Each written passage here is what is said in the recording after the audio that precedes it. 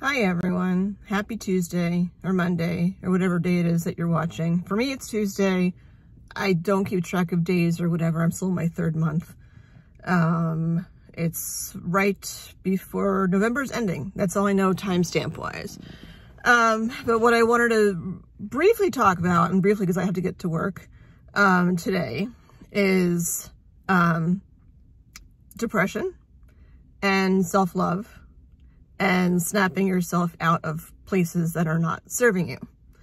I have my full-on makeup today, and I have my matchy-matchy scarf, which I didn't even intentionally, like the scarf is old, and the jacket I bought new from Stitch Fix because I needed a bigger jacket to fit the foobs. And I conveniently had this like propped up on my steering wheel, and now it's not really working that way.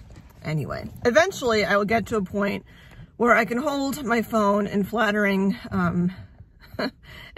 angles to take really good vlogs where it doesn't look like I have 25 double chins.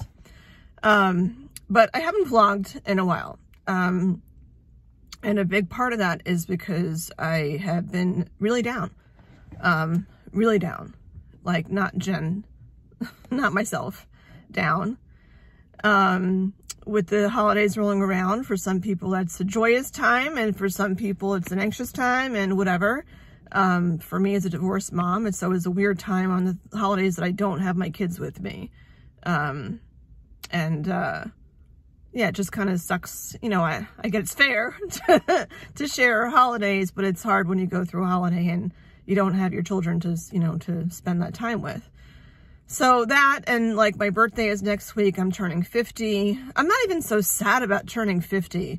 It was funny because I got a letter from AARP, which in itself, like, I know people laugh about that, but the funny thing, it was addressed to me. It was addressed to me with my former last name when I was married. And I've been divorced for, oh gosh, 6-7 years. It's been quite some time. So I'm like, well, she gets to join AARP, but apparently I still have some time. Anyhow, so I've been in a really down place. I've been really not empowered with any of this. I feel like my body is just not my own. I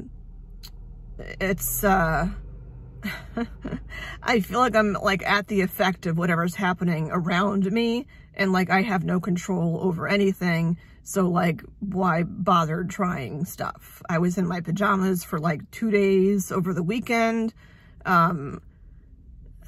doing puzzles. Like, I don't do puzzles. I don't know. It's just not me. Like, not wanting to get up and do stuff. It's the pandemic. So like, you know, you're afraid about being around other people. Though things are getting better, and it was nice. I did spend Thanksgiving with a friend of mine and her family, and it was nice to spend time around them, like when people are vaccinated and you feel safe and it feels relatively normal. And I'm grateful that friends asked me to come to their, you know, join their families for Thanksgiving. I have not been expressing a lot of gratitude lately. I seem to go in spurts of that. But the third part of all of this is the self-love and the self-caring. Last week, I had an appointment with the therapist from the cancer center, and he is breaking up with me. He thinks I'm doing fine and that I don't need him anymore because I know all the right things to do. And I said, I know all the right things to do even when I'm down. It's just like I don't always do them. You know I should get up and go do A, B, and C, but I don't. I mean, I'll admit there are days where I can go like, or times where I can go like 4 days and I'm just like in pandemic mode in my apartment. There's no one there. You know, it's like, what's the point of getting up and getting dressed? I'll just put my hair in a stupid scrunchie for 4 days. Whatever. I think sometimes having time off from work does not always work out to your advantage. And just filling it with other stuff. And right now with the pandemic, it's limited to what you can do. And a lot of people that I know are still leery about going out and doing things that are social. And then I have the people that just like disappeared. A lot of my like, let's go hang out friends, I haven't heard from since I got my diagnosis. So it's been a really weird sense of, I'm not me. I don't think I'm clinically depressed, because obviously my psychiatrist thinks that I'm sane and fine. It's just that I was in a moment, and I'm obviously not in it now, which is why I wanted a vlog to share. I joined TikTok. I don't use my name, so don't get too excited, and I have no videos posted. But I've been watching Saturday Night Live a lot. And yes, I was intrigued about Pete Davidson dating Kim Kardashian. So some video came across about Pete Davidson, and I started following his things. And he is very open about, I mean, he's a riot, but he's very open about his depression. He, like what he goes through, and his talks of when he was suicidal, but he would actually never do anything because of his family and whatever. He's just very open and very real about that kind of stuff. And that, you know, he's been in rehab. He's had supports to give him his toolbox of what to do. And what he said, my down period was flipped by Pete Davidson, if you're watching. Yeah, it was flipped because of that, because he's like, you know I have my bag of tricks, or whatever he said, to do. Like, you know, he'd take a cold shower, or, you know, the reason why he has so many tattoos on him is because he would cut, and he had tattoos all over his chest in order to cover up the scars, I guess, from where he was cutting himself. But he's just very open about all of it, and has seeked out help, which is the most important part. You know, I consistently have been talking to the social worker and the therapist in the cancer center, because, you know, the cancer throws a whole monkey wrench into the holiday, you know, depressive period. But I do have a very, very large bag of tricks. I work with other people and kids and teach them about bags of tricks, of things to do to get them out of bad places. But as many of you know, it's really hard sometimes to follow your own advice. I could tell somebody else all the grandiose things that they should do. And then there I am, like, eating 3 dark chocolate covered pretzels, watching like stupid ass shows on TV, and I don't even really like watching TV. It's just not me. And I know I can't stay there. And what gets hard about the winter time too is, like, before I was going out walking all the time. And that was one thing that Pete Davidson said. He's like, you know, he'll go, I don't know if he said hit the gym, whatever, but I remember him listing a couple of things that he does to get him out, like, of his, like, you know, get him back into being himself. So I was thinking about that for me, and like, yeah, I'd love to do Zumba. That'd be awesome if I could do Zumba, because that would totally make me laugh and be happy. But I can't bounce around right now, so that's not on my list and not in my bag of tricks for right now. But I can go walking. The problem now is that it's so freaking ass cold outside, because I'm, you know, in the Northeast, that I don't want to go walking when it's 20 degrees out. For a certain time, my hot flashes were like lining up pretty well with my morning walks. Not so much anymore. My hot flashes now have, oh, that's interesting. Just realized that. My hot flashes now don't really happen first thing in the morning. They happen overnight. And I'm just realizing that I changed the timing of my tamoxifen now that I'm back at work. I take it earlier in the day because I have it right after breakfast. And I'm up a lot at night because I'm sweating so bad. And I'm just hot. So I wonder if I should tweak that somehow. I'm not sure. I'll find out. Anyway, so yes, throughout cancer, you know, if you're going through this, or just in general with the holidays, whatever, there are times where it's really easy to fall into a depressive state. The thing is not to stay there. And I know it's not me. I feel like I've not been me for a while.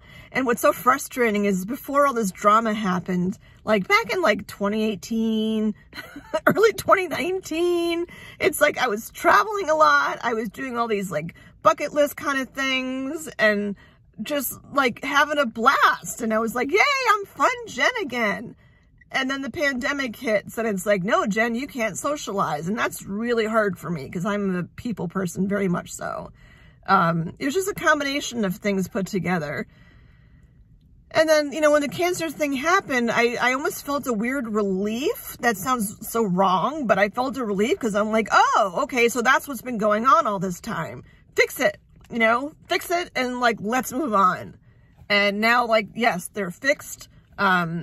Yes, right now I feel like I am ready to feed a starving infant with all the breast milk I don't have in my inflated boobs. Foobs. The engorgement is ridiculous. But I'm getting used to the fact that I just have to know it's my new normal to feel like I'm engorged, like, a lot.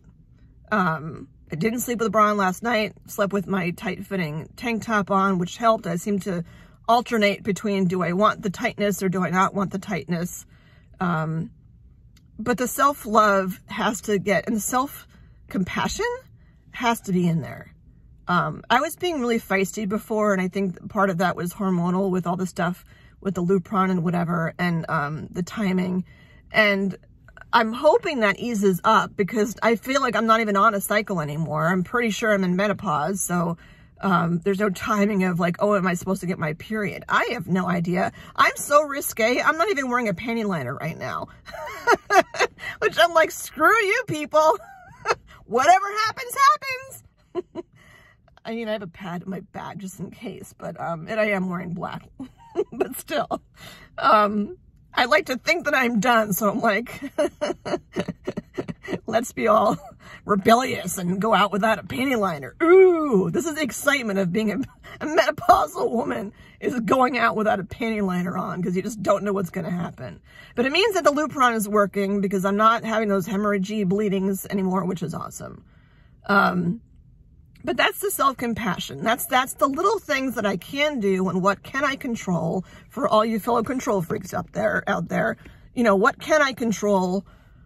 What can I change? It's okay to be in a bad place for a short time. It's not okay to stay there. And I was there. And Pete Davidson was the one who like flipped the switch for me and reminded me that, you know, I can do this and I can do that. So what did I do? I did a puzzle and I'm almost done with it. All the rest of the pieces look exactly the same. So it's kind of like stuck there, but I'll figure it out because I know I'm super detail oriented and I'll figure it out. What else can I do? I can go out with full on makeup. I will probably only see 2 human beings today. And it's not about other people. It's just like, I want to get up and I want to put cover up on and I want to put mascara on just so I feel better. And I feel like my full me. I pulled out my curling iron because like, this is like what happens after like 3 days of not washing your hair where it's not really curly anymore, but it's a little curly. And it's like, do you keep it straight? Do you make it flat? Like, do you curl it up? So I whipped out the curling iron. Then I'm like, you know what? I am not in the curling iron mood today. So like, I don't care. So I left because I'm like, you know what? My makeup looks pretty good today. And what really turned it around for me today was I had a doctor appointment this morning, with, I've mentioned before, I have fibromuscular dysplasia, a big word for something that is a big deal and is not a big deal at the same time. Just something to be aware of. And I've referenced before, and I'll say it again. I have an episode on Neighbors to Know about fibromuscular dysplasia. I don't want to go into the logistics of what it is. You can, I wouldn't say look it up. I would say to watch the show because you can look up stuff on Google and find all sorts of misinformation. But I do have it, and I had an ultrasound last week and all my arteries are in like, you know, decent condition. My arteries in some parts of my body look like a string of pearls. It's like big, small, big, small, big, small. I have that in a few of my arterial beds and I get ultrasounds done every year just to see how things are going. And I got cleared from one section of ultrasounds last year because nothing had changed. So like, why bother doing them? Although they did do a scan right before my surgery just to be on the safe side. And I had my other routine one that I have done every year. I had that done last week. So the appointment today was to say, okay, how are things going? And I walk into doctor's appointments, like not more figuratively since they're on Zoom. And I don't know what to expect. I don't know what horrible news are going to tell me, like whatever. I just, you know, I'm like, whatever, just lay it on. But I did go back and look through like prior years of my scans to see, you know, has anything changed? And it looked like everything was pretty much the same. And it is the same. And, you know, I explained to her some things that were going on that I thought might have impacted my FMD. But they didn't. I'm still here. You know, like if I have abdominal cramping or something, because that's where most of my drama for FMD is, it's not related to my FMD. It's related to the fact that I'm on these freaking like hormone meds and I'm in menopause, and that messes with abdominal stuff. So yeah, so she cleared me from having those yearly ultrasounds, which is a really big deal because I've had them for 4 years now, I think. And when I first found out, I'm like, oh my God, I have FMD, I'm gonna die. And then I've been to so many different, like they have an annual meeting every year. Well, that would make sense. It would every year if it's annual. They have an annual meeting, and I've met so many other patients, and have built a nice friendship with the woman who runs the FMD Society of America. She's the one I interviewed for the Neighbors to Know episode. Her name is Pam Mace. So if you want to look it up. So yeah, exciting news. I'm cleared. I am all good. And she said, like, you know, I don't really have anything to say. It's kind of a boring appointment. I'm like, you know what? I am thrilled to have a friggin' boring doctor's appointment with no information to share because nothing's going on. I'm like, that's awesome. And that's why I'm vlogging too, because I'm like, that turned it around for me too. You know, things don't last forever. 4 years ago, I was like, holy shit, what the hell's going on with my arteries? You know, wondering if I'm going to die. And people don't tend to die from FMD, by the way. They die from like strokes or aneurysms or something. And then, oh, by the way, find out they have FMD. But it was just nice to know that like that was the light at the end of a 4-year struggle. Not struggle, just 4-year, like, what the fuck, you know? I do all these things to be super healthy, and then you throw this at me. And by the way, I could have had FMD for the past, like, I don't know, since I was a teenager. I have no idea. There's no way to know. There's still a lot of research to do. But it reminded me that there is a light at the end of the tunnel. And yes, there's been shit after shit after shit for the past 1.5 years for me health-wise. And I am learning patience, and I am learning self-care to even do these vlogs because they help me so much. And I'm so appreciative to all of you that reach out to me and tell me how much it's impacting you. And I'm thrilled that I can be a support to other people. But yeah, if you're in a down place, like, love yourself enough to be like, okay, I'm in a down place. I'm going to sit here and watch like 2 seasons of like Marvelous Mrs. Maisel, which by the way is a freaking hysterical show. And I don't even like period pieces. But it is hysterical. You know, let yourself do that. You know, let yourself like have a hamburger and fries when you know you're supposed to watch your salt. Like once in a while, it's okay. It's okay to be kind to your body. Just don't do it all the time, and don't stay in a negative place. If you know something serious going on, of course, reach out to professionals or somebody else for help. But have the self-love and self-compassion that if shit's going on right now, it doesn't define that that's what your entire life is going to look like. Who knew that this was going to happen? No idea. I know that there are bright things coming up for me. I know that. My gut just says that. My heart says that. I'm a very driven person. I know there will be like all these things that I wish for my life that I don't have right now. I know that those things are attainable. Right now, I just have to focus on my body and my health. That comes first and foremost. It really saddens me because I wasn't there to move my son into college because of my surgery. And I can't move him out of college because it's like the day after I go for my, I don't know, I'm there for like 2.5 hours at the oncology place when I get the Zometa for the first time. I don't know how I'm going to react to that. They say expect 2 to 3 days of flu-like symptoms. Fine. But I know it won't be like that forever. You know, I think of where I was like even a month ago with what I couldn't do with my arm. And like, I look what I'm doing now. Like I just picked up Starbucks for Pete's sake. Which is a big deal because Starbucks wasn't even open like a bit ago. And, you know, I'm carrying my laptop bag. Granted, it's over my shoulder and I'm figuring out ways to modify life. But it's not going to be like this forever. And the lessons that you're learning, of course, will stick with you. But what I'll leave you with, because I got to get scooting over to work, what I'll leave you with is, you know, Be compassionate with yourself. If you're in a dark place, it's okay to acknowledge that you're there. I'm not a psychiatrist or psychologist, therapist, whatever. I'm just speaking from my own experience. If you're in a dark place, it's okay to acknowledge that you're there. It's okay to be on TikTok for 2 hours at like 2 a.m. Just don't do it all the time. Everything in moderation. You know, remember those things that you do that do fill you up. Instead of thinking of all the things that you can't do, think of all the things that you can do and just find one thing. One thing. I went to the gym and I went in the exercise bike and my heart rate went through the roof because I'm not used to doing that. And I had to stop. And my ego was like, you can only last 5 minutes on an exercise bike. And my body was like, you know what? She can only last 5 minutes on an exercise bike. And that's just what it is. So just don't stay there. You know, remember who you really are and what you want for your life. And that those things can happen for you. You know, love yourself, take care of yourself. It's okay to cheat on food. It's okay to, you know, sleep more than you usually sleep. Your body obviously is calling for that little time out. Fine, have your time out, but don't stay there. You know, turn things around, find what works for you. And it doesn't have to be perfect. It doesn't matter what anybody else thinks about stuff. People think I'm so optimistic and cheery and light-spirited. I'm like, they obviously were not in my apartment on Saturday when I was like in bed watching whatever the heck I was stupid shows I was watching.